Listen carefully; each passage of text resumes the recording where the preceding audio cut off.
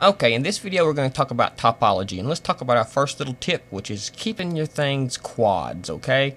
Sometimes when you go to make a polygon and we fill it in, you can see this is what we get here. And then we can just select these vertices and hit the P key again to fill that in, okay? Now we got us a good corner here, but we don't want this because we got us a triangle in there.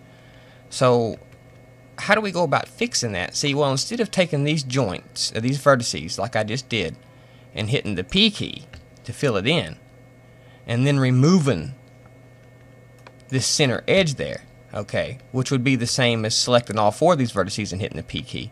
But what if I take this point and I move it over here, like so, and then I join those two vertexes? Now, as you can see, we're keeping our quads. This is what we want. This is the result we're wanting.